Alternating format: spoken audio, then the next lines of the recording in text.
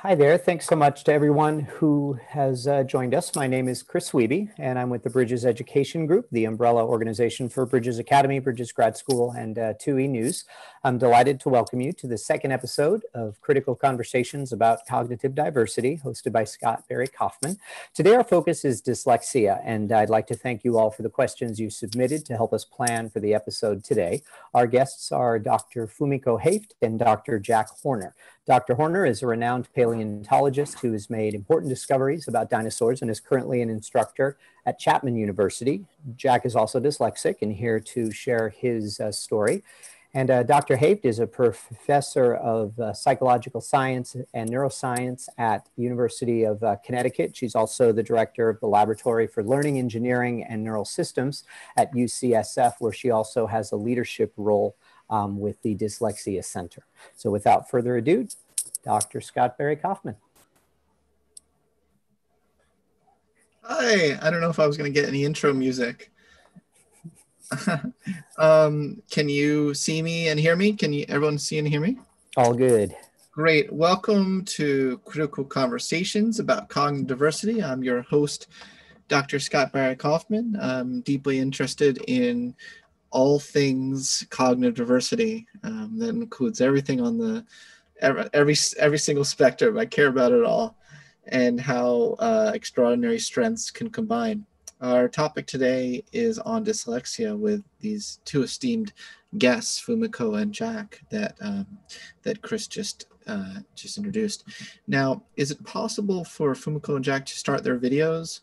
Because I don't think their videos are on, and I think our guests are very excited to see them. There they are! Yay! Hey guys, it says not just me, you know, that leaving me stranded. Thanks, guys. Really so great to have you two here today.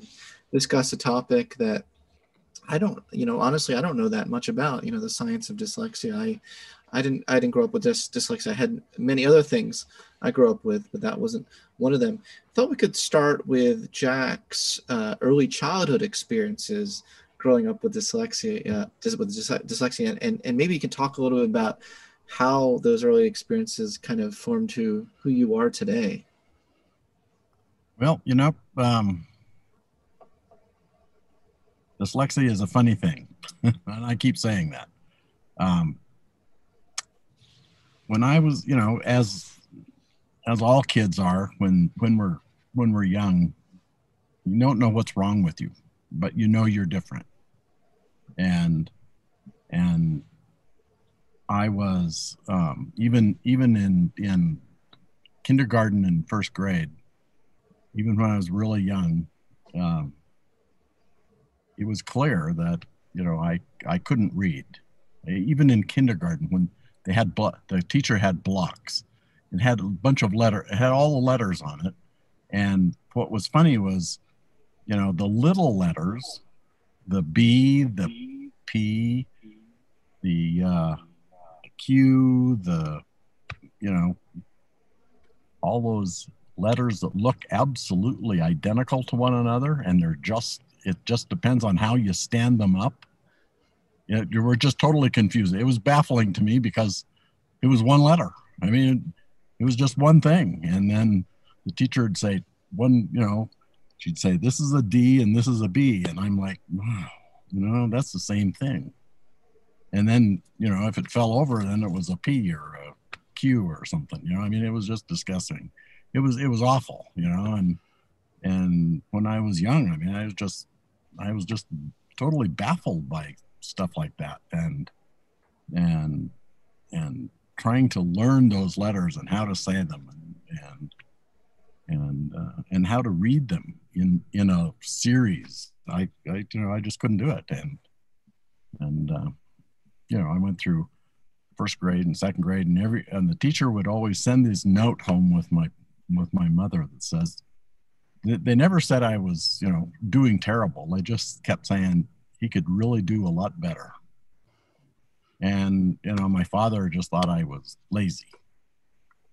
And you know, it was very difficult.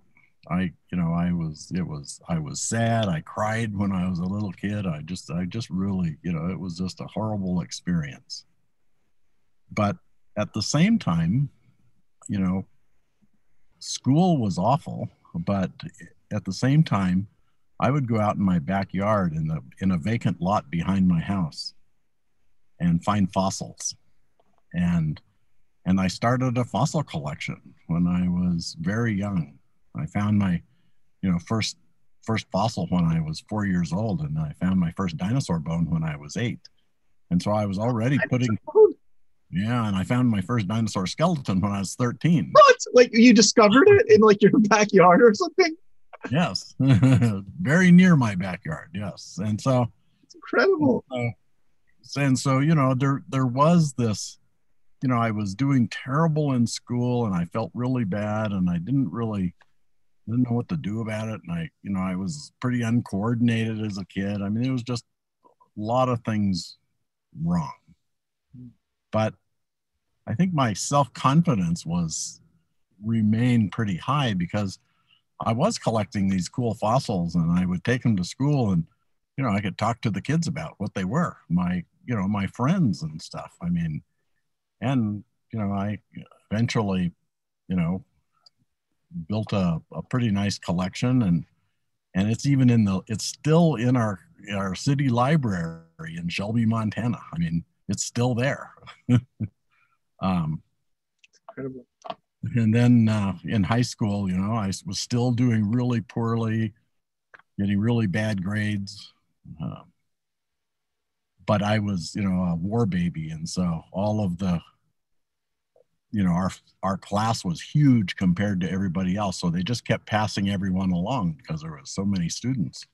And so when I graduated from high school, I had the English teacher gave me a D minus. And he said, you know, it means you flunked my English class, but we're not going to keep you here. We're just going to let you go. So with your D minus, you know, you're not going to get anywhere in this world, but there you go. You passed, you graduated from high school. So, yeah. So how did you get into college? Well, fortunately, my senior year, I made a science project on fossils that I had collected all those years, and it was a pretty good project, and it won the science fair, and in fact, I won the science fair all 4 years of high school. I won every science fair that I entered, and basically flunked every science class that I took in school. So people were, you know, they just didn't understand it. I mean, nobody understood it. I didn't understand it. My mother didn't understand it. My father definitely didn't understand it. But, you know, I had a whole year to make a science project. I had as much time as I wanted. And so, you know, I made this incredible project on fossils my senior year, and it won a bunch of ribbons, and I got to go to the state fair, and people that were judging the state fair were the geologists from the University of Montana, and they invited me to go to college there, even though, you know, I was about to get a D minus in English. And fortunately at that time, Montana in Montana, you could actually go to college if you had a high school diploma. So I went, and of course my first year in school, in college, even taking, geology classes and paleontology classes, I failed them. In fact, I basically failed every single class I ever took except swimming. I got an A in swimming. You got an A in something. Yeah, that's right. Wow. You have a PhD? You ended up in No, I do not. I have a high school diploma though. So you said you never graduated college? I never did. I have 2 honorary doctorates.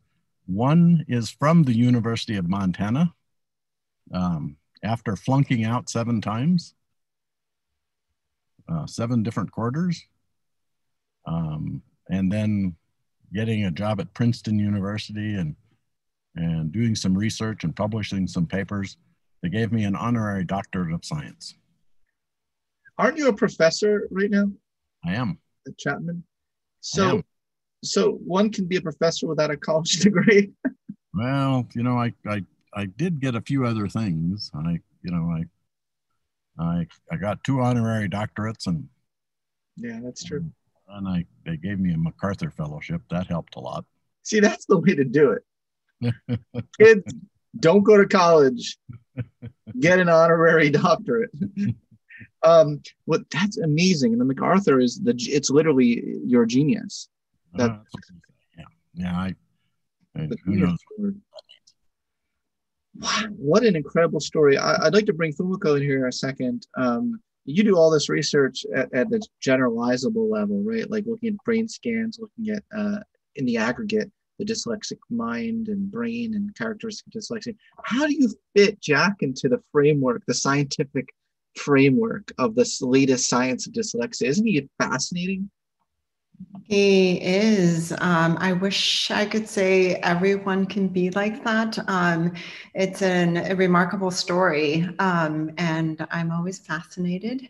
It's unfortunately, the research is really, really slow to catch up on this. And as you might see in the literature for the past many decades, people have been really fixated on what is the cause of dyslexia, and have neglected everything about other important things like the social emotional aspects or persistence, or how they feel threatened in schools or feel like they are not doing well, or that the talent and the creativity that sometimes comes with it, like in the case of Jack Horner. And so it's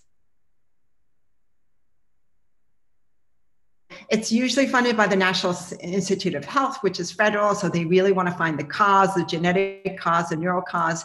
And people have been struggling. The researchers have been struggling for the past many decades. And I think they're starting to realize that we're all starting to realize that we really have to look at the whole child and the whole aspect of it.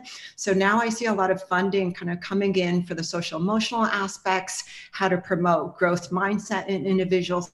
I know it's sometimes a controversial term these days among some researchers, but growth mindset has been learned to, we know now that it independently predicts reading outcome, and it's not just reading and language measures that predict success in reading, for example, and these social emotional aspects are very important.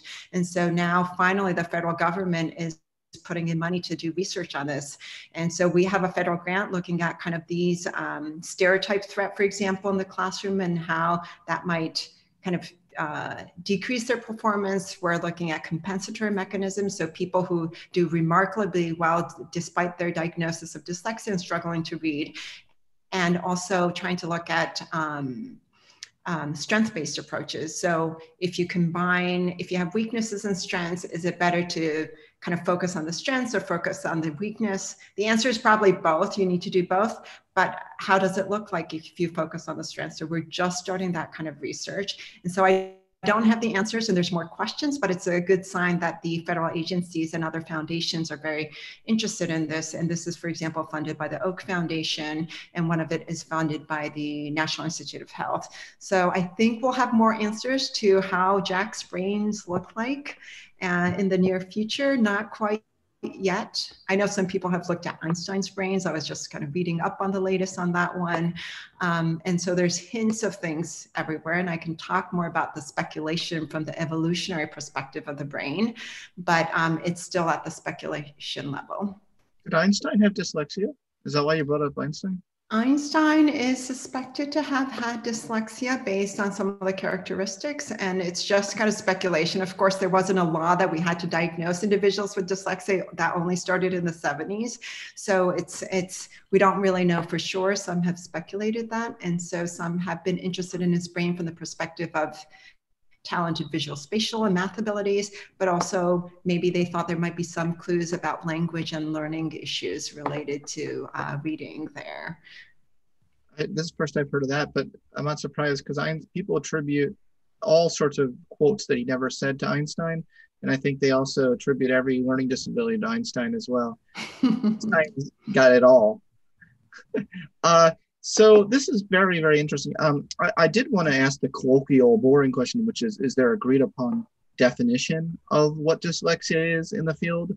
And then I want to get to more interesting questions. So let's just get that boring one out of the way. Is there like a technical definition? I can give you the boring answer, but according to the National Institute of Health or the International Dyslexia Association, and all these authorities and organizations define it as a brain-based learning disabilities with specific problems in reading. So they have great cognitive abilities, strength in many areas, but they have particular problems in learning to read. And that's a definition. You can see from the word dyslexia, dys is problems or deficits, lexia is related to reading. And so that's the definition.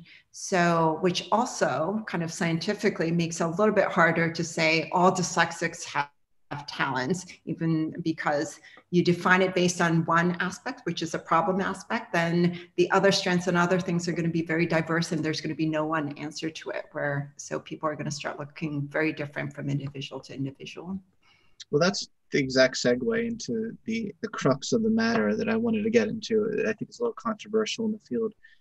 And I saw that in the book I edited, the Twice Exceptional book, where I had you as a contributor, and then I had another researcher of dyslexia as a contributor, and your chapters couldn't have been any more different in terms of perspective. So it seems like there's one camp which says, well, if you have dyslexia, you're also gifted, because you have dyslexia. Mm-hmm. It comes with all these hidden strengths. Now, there's another perspective, which is like, hold up, let's think about this analytically. It's possible to have dyslexia, and it's also possible to be gifted. It's possible to have a juxtaposition of those two, but there's some where the two come together, and there's some humans where they just don't come together. Like, they're separate things. How in the world can we scientifically tease that apart and come to an answer on that? Because it could be that the people who are, if we think about it very analytically and logically, it's possible that there are those who are in the dyslexia means you're a genius camp. They're actually extrapolating from the subset of cases of people who actually just have a comorbidity of dyslexia and genius. Like Jack, it's not that maybe it's not that Jack's dyslexia that made him the genius. It's the fact he's a genius and he has dyslexia. So let's get to the crux of this matter. What does the evidence say about it, and how in the world can science tease that apart? Right. And I think, so each individual is different. And if everyone were the same, and if we were all like Jack Horner, maybe he won't be that special anymore, right? So that's kind of one way to look at it. But I think there's no set answer to this, and I'll give you both kind of perspectives. So I think the camp that says it's if you are dyslexic, you have talents, and talents can be measured in many different ways. I think the original kind of thinking came from a neurologist, a very famous neurologist called Norm Geschwin, who passed away in the 80s. But this was presented as the evolutionary perspective of dyslexia. So one would say, if you have reading problems, and it seems like it starts from when you're developing the brain, and it starts at a very young age, the really early signs, then so if you think about kind of a problem in one part of the brain, there's a natural compensation or plasticity and reorganization of the brain that makes the area surrounding it or the opposite side of the hemisphere different. And so if it's low on one end, you might think about it as a seesaw. I call it the yin yang sometimes, but then the other parts might be more heightened, or the surrounding areas. And if you think about the locations of the surrounding area or the opposite side, people think that there might be some visual spatial abilities kind of in those parts of the brain, this temporal area. So that's why some people said, aha, it makes sense, because I see a lot of architects, I see a lot of mathematicians and these kind of things, and you start connecting the dots and you think there's enough evidence. It's not scientifically proven, but it does make sense when you think about the evolutionary perspective of how the brain should be organized. And so that's kind of one camp that has not been proven. One small evidence that we have, we did several years ago, we did a neuroimaging study, we published this, and what we found was we looked at reading abilities and visual spatial abilities. The visual spatial abilities was the Penrose staircase, the impossible stairs, the Escher's stairs. And so basically it was a 3D impossible figure or a possible figure, and they had to judge if that was possible or impossible. And those who were better at this and faster at getting those more accurate were those who tended to be poor readers. So there was this seesaw sort of effect that if you're a better reader, you were not as good in these judgments. And if you were a poor reader, you were better in those judgments. So it went like sort of like this.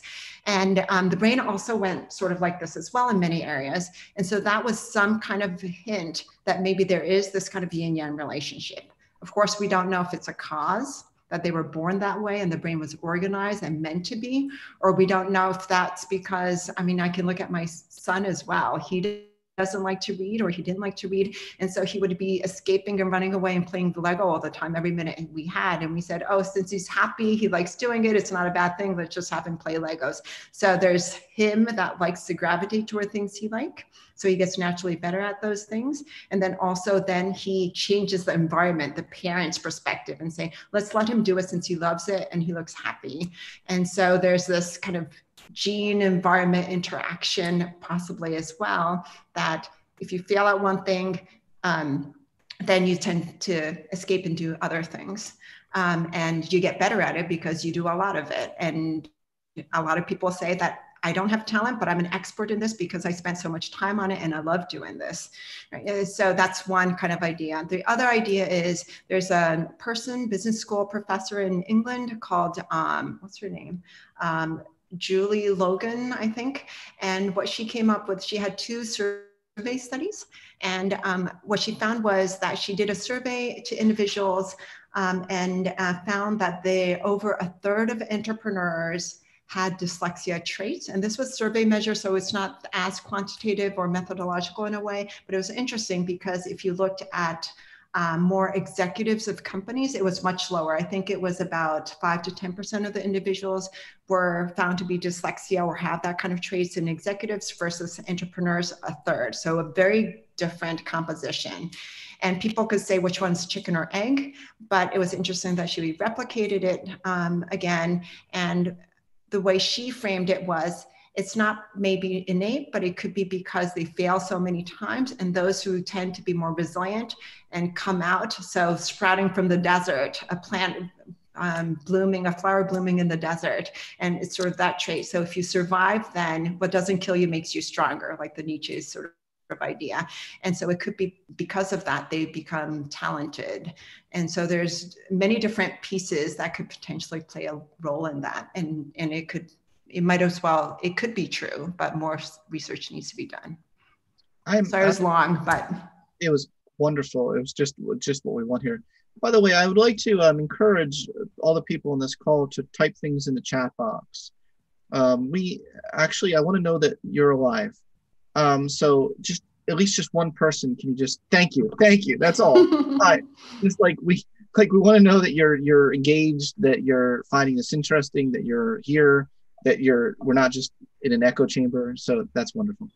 Fumiko, that's really great. And I'm fascinated with this linkage to well, at least we know we got one person engaged, Sheila. Thank you, Sheila.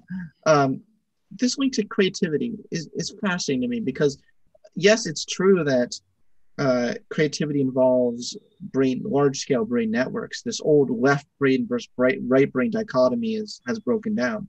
However, there is some interesting research using TDSC, showing that if you inhibit, transcranial direct stimulation, if you turn down the current on the language centers, people are better at insight problems. And that's so interesting. And I wonder, has anyone ever looked at the linkage there with dyslexia? Like, could it be, I sound like Ancient Aliens, the TV show National Geographic, could it be aliens? No, could it be that that the unique brain configuration of people with dyslexia, that language, some people have argued that language is oppressive, to our creativity, and our ability to make insights. It gets in the way, Could it be that people like Jack are more creative and insightful because of his unique brain configuration linked to dyslexia? I think according to this, the evolutionary theory of dyslexia, I think it's very, very possible, like something similar to what I said with Norm Geschwin's idea many decades ago. It has not been proven, but I think it's interesting. But for example, when you look at dementia patients, and Bruce Miller from UCSF and others have done kind of interesting work where if they have some focal kind of dementia and atrophy in the brain, that it kind of unleashes creativity. And there's several papers on this topic. So it does kind of, in the Asian population, there has been some work and cases on these that's been done in California and other places, but it is very exciting to think about this. And it really makes me think that we should be doing this. I know Dyslexia Center at UCSF is doing some where they're bringing in talented people and scanning their brain. Jack, if you're interested, we definitely would love to see your brain if you haven't been invited yet. Pull it out, Jack. Maybe Scott also, you might qualify if you show if you show some dyslexia-like traits. But so there are people who are interested. Unfortunately, it's not the area where NIH and other kind of major funders support. We'd love to appreciate any foundations who might be interested in these topics, and we'd love to do more research on this.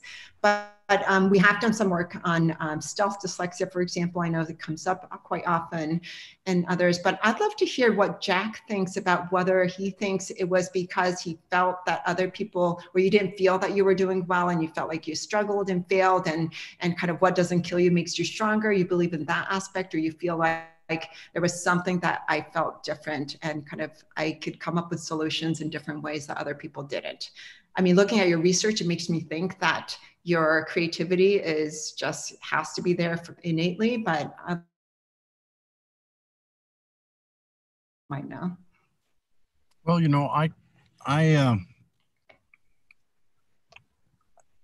one of the things that I tell my students, and I don't want it to sound, it could come out sounding wrong, like I'm aloof or something, but I oftentimes tell my students that if you do it first, you don't have to read anything, right? So really, if you're working on, if you can find a project that nobody really has thought about, and an interesting question, that you really do not have to read a bunch of stuff, and us just reading is the hardest thing I do in my life, and to be a research scientist, where you're supposed to read a bunch of stuff, I have found that, if I have a project that nobody's ever done before, that's a lot less reading. So I have a funny story about that one, but go ahead, please finish. Well, I mean, so dinosaur eggs, dinosaur eggs, people had found dinosaur eggs for 100 years, and yet no one had ever found a dinosaur embryo, and come to find out, people thought they were precious. They thought the egg was precious, and so nobody had ever opened one up. And so I got to be the first person to find a dinosaur embryo just because I had a hammer, and I wasn't afraid to break it open, and I did. I mean, I just broke it open, and I broke a few of them open, and before I found my first embryo. But glue is cheap. You just glue it back together if it's not in there. So, but people just hadn't realized that they actually could do that. Wait, are there dinosaur embryos that can still grow to? No, they just wouldn't that be only in Jurassic Park? I was going to say, wouldn't that be amazing if we discovered that there was an embryo that was preserved and ice and could. I'd make another movie. Yeah. Yeah. Well, I tend to blur reality and fantasy, so I was like getting excited that this might actually be a possibility. You were advisor on Jurassic World, right? All the Jurassic Park movies. All of them for the 93 one? Yep.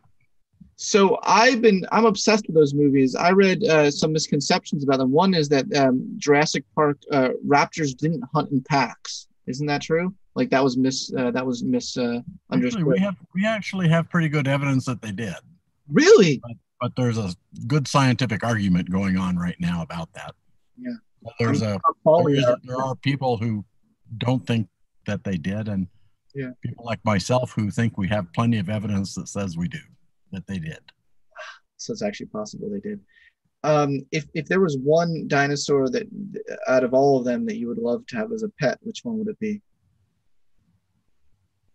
Well, my favorite dinosaur is Maiasaura. That's the first one I named. The problem with it is, it hatches out of its egg about 16 inches long and grows to 9 feet long the first year. And then, it's 35 feet when it's full grown. So they're hard to keep they'd be hard to keep as a pet. And a velociraptor is really small and, it'd make a nice pet, except it would eat your cat, your dog, and all the neighbors. So that might not be a downside. You might not like your neighbors. Birds are dinosaurs, and we have my wife and I have a parrot. So that's a dinosaur unto itself. So that's probably the best you can. They're small, and they don't eat cats. Fair enough. Now you turn the argument on its head though, because you've argued that just reading is overrated in general. Absolutely. And we asked you, some questions like dyslexia, like how, a lot of people, what are the educational interventions to help people with dyslexia? You're like, I want to teach people to be dyslexic. So exactly. you have turned the whole question on its head. You are the definition of creativity, which I love.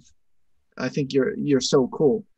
I think it's interesting. I think it's good that kids learn how to read the best they can in grade school or wherever it is. But then as you get older, I think thinking is just more important.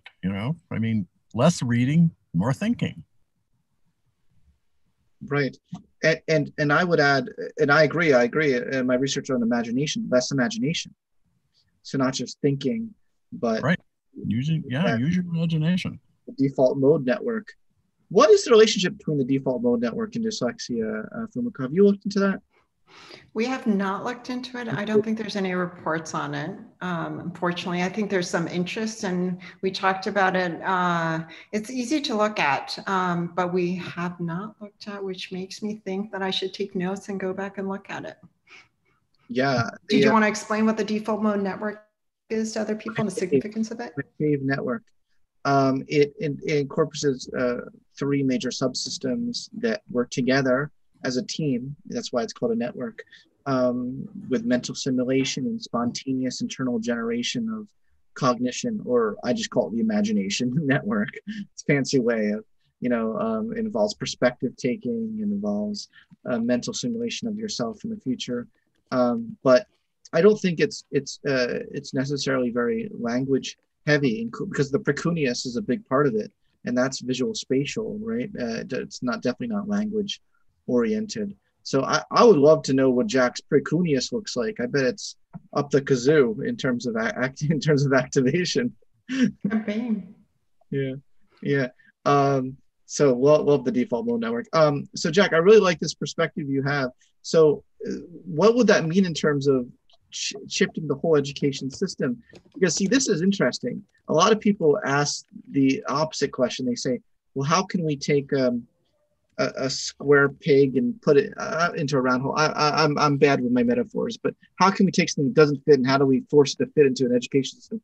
I'm feeling your vibe is more, well, I think we need to change the education system to, correct me if I'm wrong, but to accommodate the brilliance of, why not accept the way the person is already, and help them self-actualize. I mean, that's my jive. That's my vibe too. Do you want to elaborate at all on how you, if I gave you $5 billion to change the education system, what you would do? You know, the education system needs changing anyway, because, you know, we've got basically all of the information we need is on our phone now.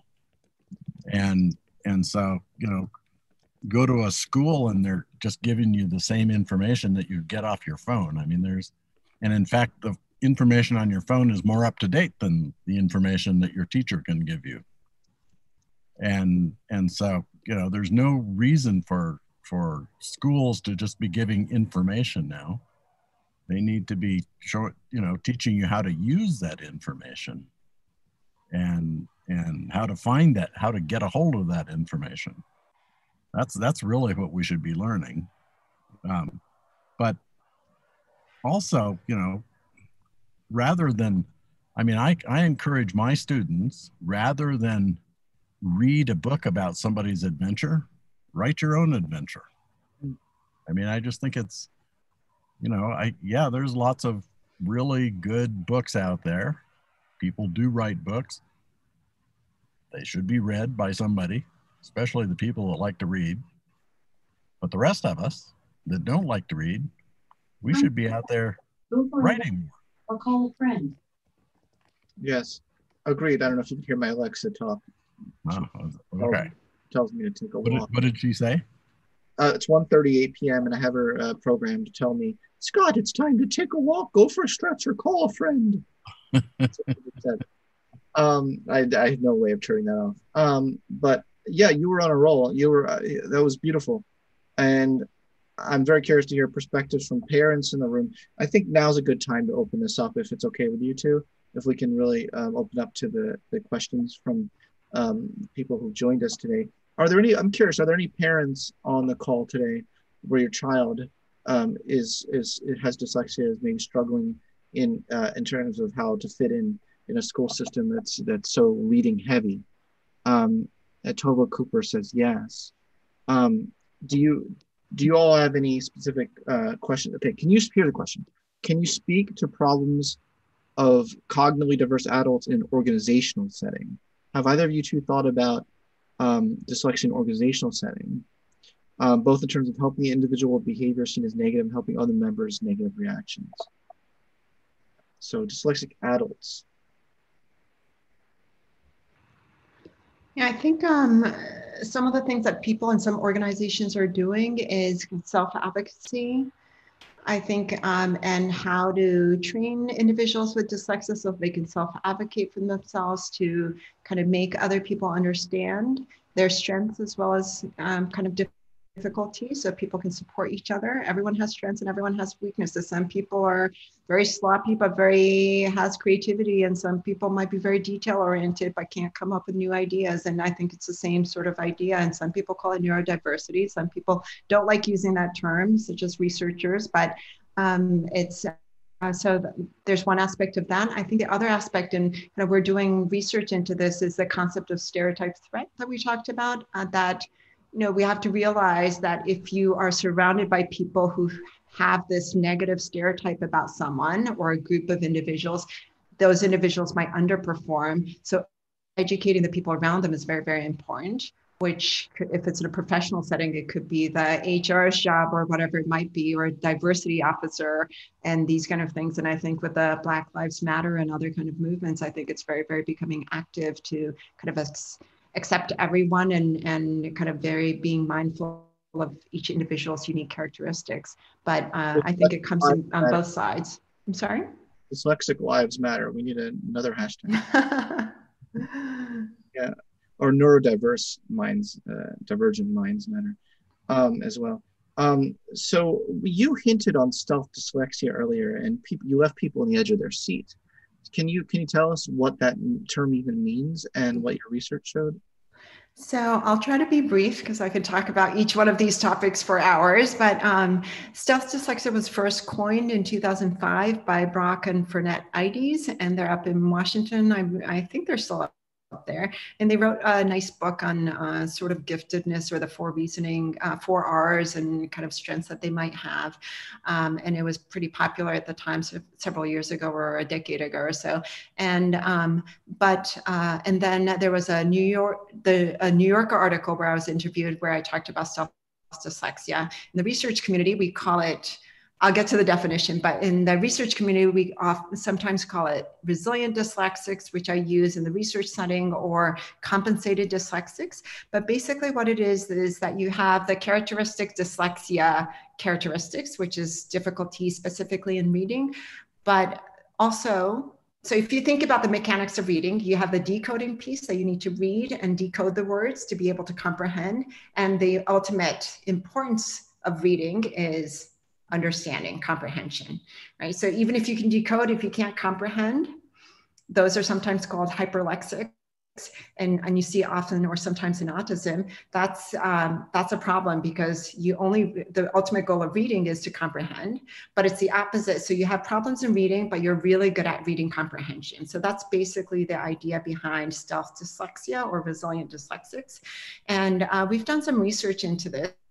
Some people think it was speculated, and the ID speculated, that they might be good problem solvers. They might have dyslexia and have problems reading, but they might use a lot of these kind of frontal part of the brain and problem solving skills, and it might be enhanced in those individuals. That leads them to kind of reading comprehension, kind of superiority in a way. And so we looked at kind of the brain mechanisms underlying this. And what we found was it was very unique. The more differences they had, or dissociation, so the more stealth they were or resilient they were, we found stronger or bigger, in our case, prefrontal cortex. And it was the part of the brain that's really important. We found out that it was important, that was connected to other parts of the brain, like the frontal parietal, and it's important for memory and cognitive control. And some people attribute that area to problem solving. Some people call it the executive director of the brain. So it's like the master orchestrator of the brain, this network. And what we found was that part seemed to be stronger or bigger in individuals who were more stealth dyslexic. Just to clarify, that was in the dorsal region, because the default mode network is also technically part of the prefrontal cortex, but it's more of the dorsal part, the outside part, and the frontal just around here. The dorsal part. We published this a couple of years ago. It's interesting because on average, dyslexia, a common theme is executive dysfunction among those with dyslexia. So that's interesting. That's a unique brain configuration that you've discovered there. I'm a parent of a profoundly gifted dyslexic and dysgraphia child. What ways can we impact our educational system to benefit the neurodiversity we need in our society? I mean, that's a very lofty question, obviously. Do you have any thoughts on spatial ed? What did you say? Spatial ed. Well, that's interesting. Instead of special ed, spatial ed. Exactly. See, you want to turn the whole thing on its head and make the neurotypical the neurodiverse. Exactly. Precisely. I just love it. I love it. So a lot of people really like the spatial ed concept. Although someone spelled the word spatial wrong, I think. No, did they? Maybe they didn't. No, maybe I did. Yeah. I think it is not spelled correctly. I think you need a T there. Right? Am I right? Yeah, I'm not going. I'm not going crazy, right? Like we might be all dyslexia wannabes here, but yes, potentially. People really, no, isn't spatial with a T? Am I going crazy? Why is everyone doing it with a C? Yes, I think it's with a T. I'm pretty sure it's with a T. I love the audience here. Oh my gosh. But I think there's some other questions. I don't know if you want to cover, if you're trying to cover everything. I know there's something on distance learning, something on others. Distance learning kept coming up over and over again by this, and I asked her if she would please, Tova, can you please elaborate on what your question about distance learning was? Because you said my son is 8 and creates epic poetry off the top of his head, but only verbally. He's a very tough time reading and writing. Please address the distance learning question. but I scrolled up and I couldn't find the distance learning question. I think it was very much toward the beginning. It is Arlene's question above. How can we help our dyslexic children who are struggling with distance learning? Okay, there we go. How can we help so let's address this, because we're in this age of COVID. So much of it is virtual and online. Do you two see opportunities for dyslexics to, maybe it's even good, it's like good for them, that in this sort of situation, or is it harder for them? What are you seeing during this time, COVID, and dyslexic individual students?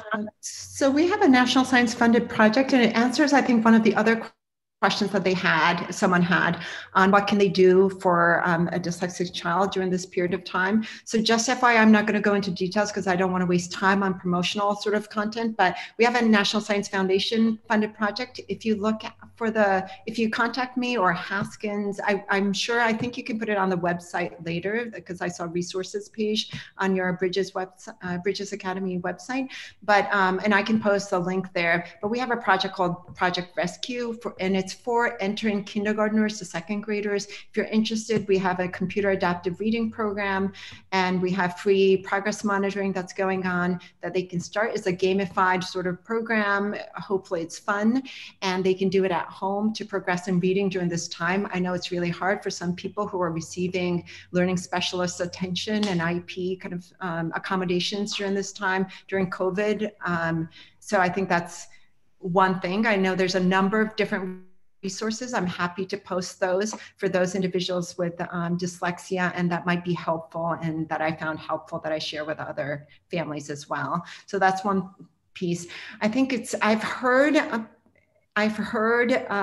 that social emotionally, it's actually beneficial. So the bright spot is that I've heard some positive stories that distance learning has been good for the child, because they don't have to experience the stereotype threat that they're going to be pointed at any time, and there's less reading out loud and those kind of things right now.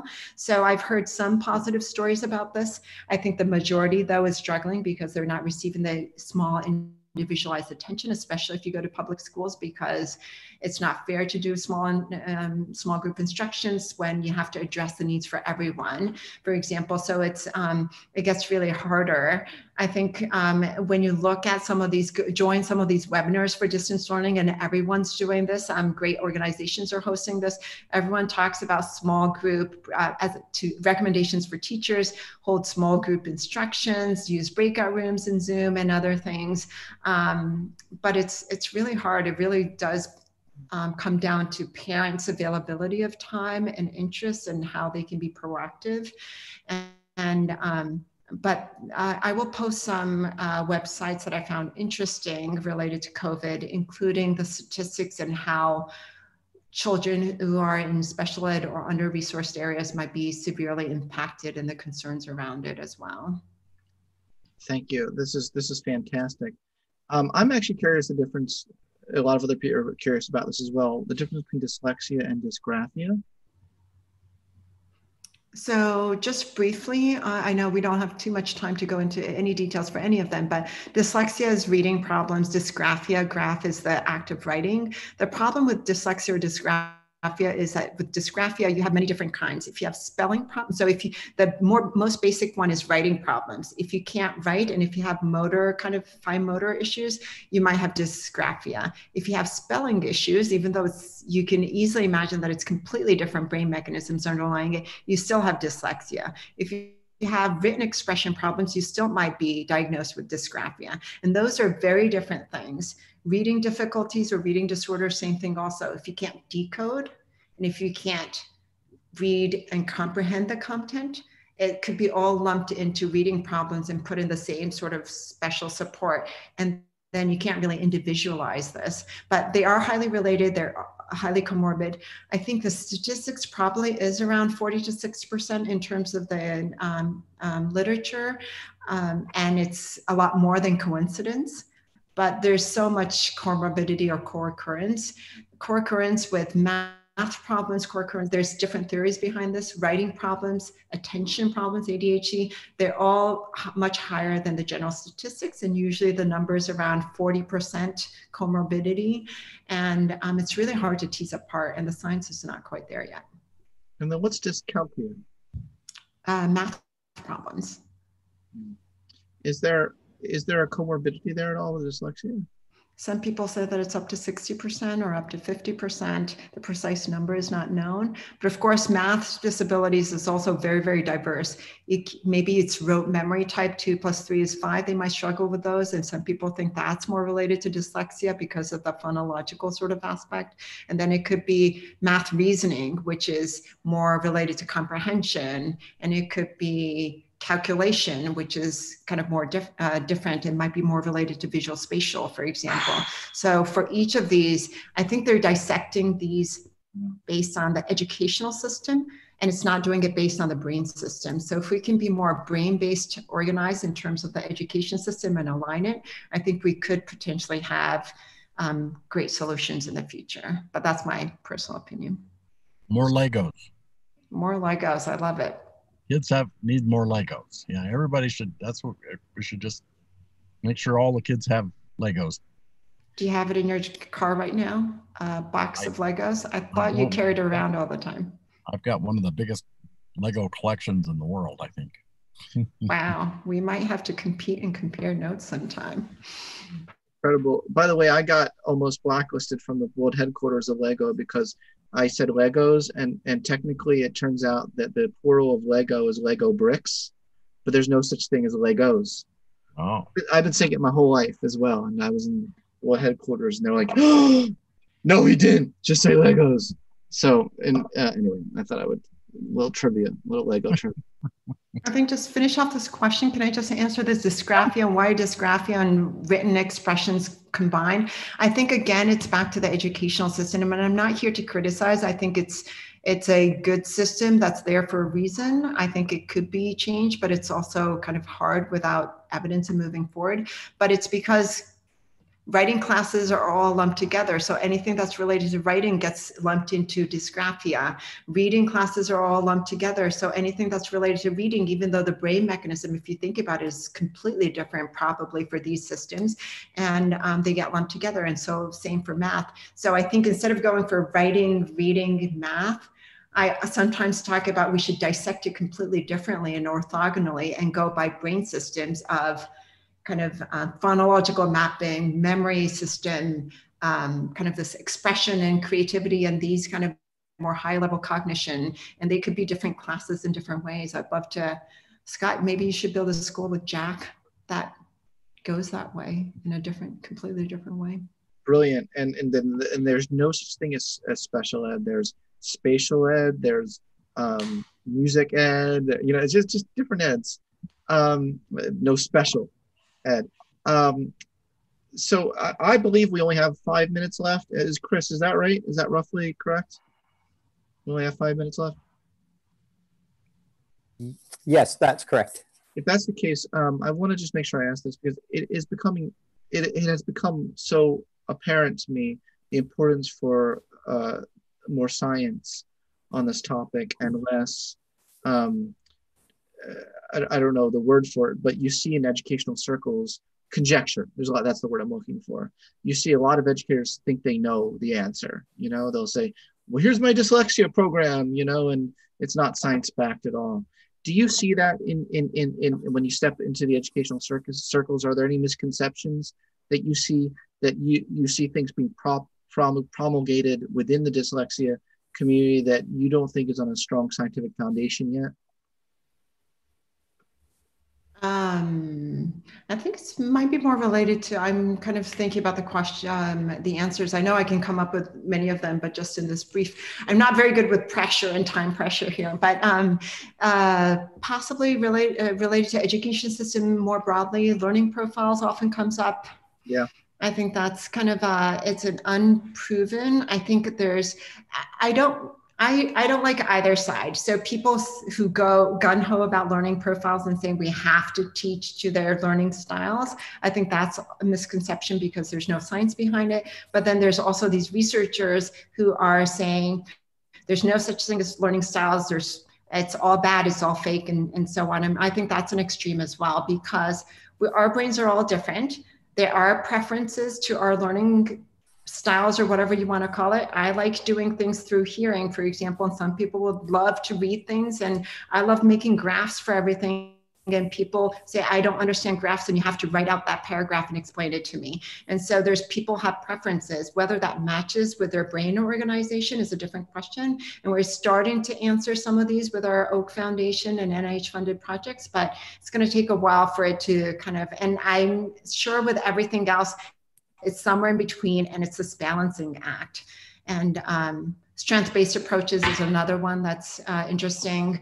Left brain, right brain kind of issues always come up. I think there's always two extremes. I always tend to be kind of I think there's something to be said about both sides. Wonderful. And Jack, you wrote an autobiography, is that correct? Well, I guess you could call it that. Mm-hmm. What's the book called? No, it's not a book. It's a. I'm writing one. I am writing a book, autobiography. Now, I wrote I don't know. It was just like a chapter. Could you share that chapter, or tell people how they can purchase it? You can't purchase it. It's on. I don't even know. It's on a thing called the Montana Professor through the University of Montana. Because people want to read this. So but the book is coming along. Okay. I'd say half. It's definitely half finished. Probably a little more, but I don't know. How do you finish an autobiography other than kicking the bucket? Well, you have a lot of people who want to see the movie version of your life as well as the book. So we have to get you connected to someone in Hollywood, maybe the Jurassic Park folks could make a movie of your life and have dinosaurs in it. Yeah. I am remiss that I didn't have more time today to nerd out with you about dinosaurs. But I've been controlling myself very much because I wanted to respect, the scientific discussion. But I want to talk about raptors, I want to talk about the T-Rex and all the ways the T-Rex has been depicted and what's the real T-Rex look like. But I have lots of questions. But I just really want to thank both of you so much for gracing us with your presence today and helping everyone learn more about the dyslexic mind. You're welcome. Thank you. You're welcome. And thank you, Chris and Stephanie, for making this happen behind the scenes. Mm-hmm. Yeah, absolutely. And thank you to all of those who have joined us today. Keep your eye on TUInews.com for information about our September webcast, which will feature Dr. C. Matthew Fugate, who's an assistant professor at University of Houston, whose research is in the relationship between working memory and levels of creativity in gifted students who have characteristics of ADHD. He's also examined the coping mechanisms of twice exceptional girls in secondary school as they navigate both their academic studies and their interpersonal relationships. So thank you everybody so much again, and have a good evening. Bye. Stay away from the T-Rexes.